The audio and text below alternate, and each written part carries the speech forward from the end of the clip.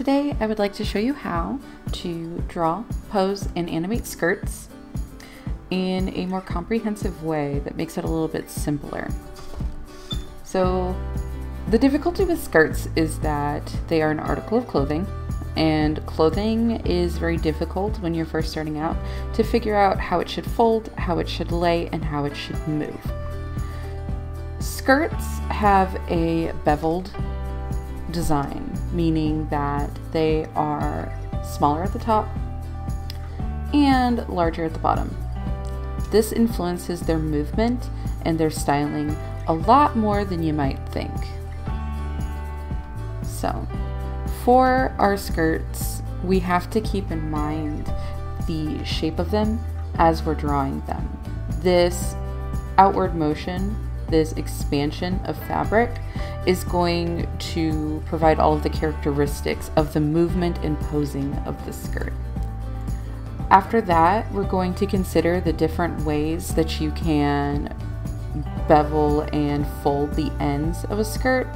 So here you can see that we have a very different fold pattern than, say, a looser, more flowy skirt, which is different from a looser pleated skirt, which is different from a large pleat skirt, which is different from a tight starched pleat skirt.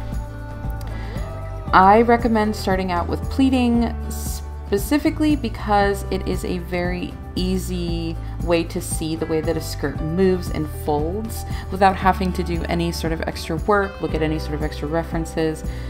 You draw it with curves and with folds. That way you have definitive guidelines to show you how it's going to move. So, for example, first things first, we're going to talk about how the skirt interacts with the rest of the body. I'm just going to draw a quick example body and pose here. Nothing fancy, nothing too dynamic.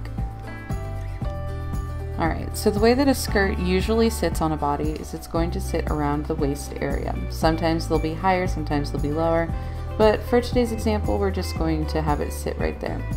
And depending on the hefty weight of the fabric, it's going to drape more or less.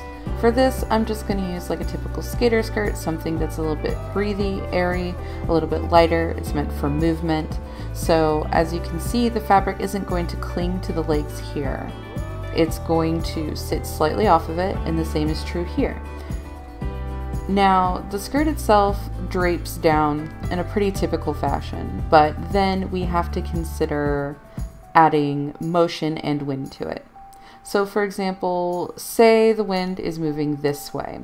That's going to affect it differently than if the wind was moving that way. And these things might seem obvious, but these are very particular details that you have to consider when you're drawing the motion of a skirt. Alright, so I'm going to bring the opacity down on this one so that we can see the second example a little bit better. And I'm going to change the color. So here we go, it's sitting on the waist. If the wind is coming in this direction as previously established, it's going to cling tighter to the body, and then this side is going to flare out more. The amount of flare is really up to you. For me, I'm just doing like a little bit for the sake of argument, but then we have to consider how that wind is also going to affect the bottom. Since the skirt is not solid in the same way that a human body is solid, it's going to ripple in the wind. So we have to consider the ripples. And now with those, where it protrudes, that's where you're going to add your lines to sort of accentuate the motion of the skirt. And then of course you have the back of the skirt folds, etc. And what this shows us is that the wind is moving in a wave-like fashion underneath the skirt. Now, if there's a stronger wind, there's going to be more waves. As you can see, it's going to be more pronounced, more dramatic, what have you. But at the end of the day, you have to remember to display the motion of the skirt with that wave-like pattern. depending on where the wind is coming from is going to affect the waves. So for example, if I have a skirt that is being hit with the wind directly this way, it's more than likely going to flow from that center point outwards. And all of the fabric is going to gather up at the top of that bevel. This is a really like jankety angle, so I'm sorry if it doesn't make very much sense, but think of it as a line with two balls rolling underneath it. So as the balls move outward, they're going to force these lines outward as well. And that's how your skirt's going to roll in the wind. And then taking that motion into consideration, you also have to pair that with the fabric that you're using.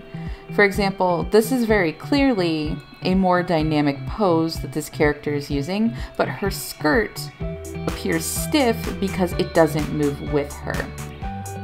Unlike this drawing where the skirt seems more flowy and the bevels are looser, so you can see that this is a lighter fabric that is moving with her body and with the motions of the ambience around her. This one is somewhere in between. You can see that it's firm enough to hold its own shape, but it does also have a very distinct flow pattern that is also a larger wave. A good way to start a skirt illustration is to start with the pose that you're going to be using. I'm going to just use the same pose for the sake of simplicity, and draw a curve to show how you want the skirt to be flowing.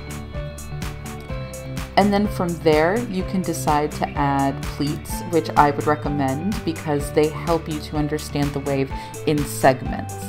So if we're going to be using a pleated skirt for this, for example, we can take the curves and we can give them their own pleat. And each of those pleats is also its own segment of that wave. So as you can see, we get that wave-like motion, and it's more prominent. You can see it a lot easier because of the fact that there's pleating there that automatically has lines that curve, that automatically breaks the skirt up into waved segments and allows for you to make a more obvious motion for the skirt that you're drawing. Animating skirts is a little bit more complicated, but this is the start of the basics. You just need to keep in mind the motion of that wave, and it's best to start with one fold and follow it all the way through the animation, then go to the next one, follow that all the way through the animation, etc., because drawing a skirt and animating it is going to leave you with a whole bunch of lines flying all over the place. There's actually a really good tutorial on Blogspot that I will link in the description that gives really, really good advice on how to do a looping animation of skirts. A fun fact about learning to animate skirts is that it will help you in the long run with animating hair, because hair moves in a very similar fashion. It follows the waves of the wind. There are of course flyaways and exceptions to that, but overall the mass majority of the hair is going to follow a wave pattern.